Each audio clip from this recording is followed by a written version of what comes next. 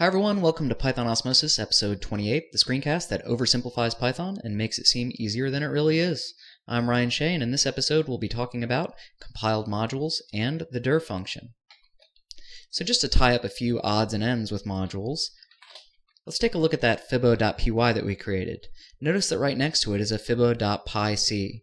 As soon as we imported fibbo.py as a module, Python created fibbo.pyc, which is a compiled version of fibbo.py. Now, by compiled, I don't mean that this is down to machine code. This is actually binary. And what this is useful for is if you have a huge number of standard libraries that are included in your module, this can make loading faster. Another thing you can do with the .pyc file is you could distribute that, and it will somewhat obfuscate your code. It is sort of a binary blob. So if I said file on fibbo.py, we see that that's a script. And if I looked at the pyc, this just shows as data. So if I did a head on fibbo.pyc, it's a whole bunch of garbage. So that's somewhat interesting and just worthy of note. Python also includes a huge list of standard modules that come included right with it. Sometimes they say Python has its batteries included. As we move on a little bit further, we're going to use a lot more of that standard library, but for now it's just worth noting that there's a whole lot that isn't right in the normal language itself, but is just an import away that comes right shipped with Python. The next thing we're going to learn about here is the dir function. Dir is a way of showing the namespace. So let's take a look. Dir.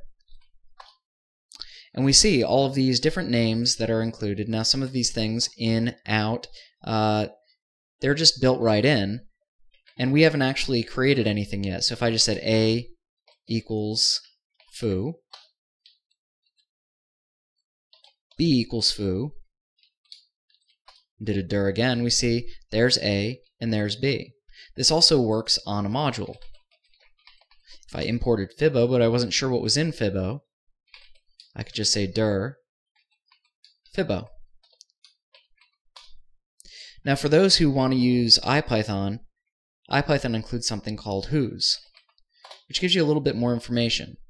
It sort of strips out those built-in __ variables and just shows you what you've defined. So we've pulled in fibbo as a module. We have created a variable b and a variable a. They're both strings, and we see the data that's actually contained within those. That can be quite useful. Now, the standard module built-in, you can actually do dir built-in, and this is going to show all those things that are sort of built-in. Sorry. I need to import it first.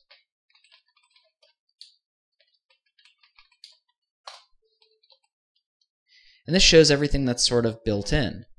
You've seen some of these before. Zip, tuple, sum. These all look pretty familiar. But that gives you a list of all of the things that are built in that you wouldn't see in your interactive symbol table. That's all for now. This screencast is directly inspired by the official Python tutorial by Guido van Rossum at python.org.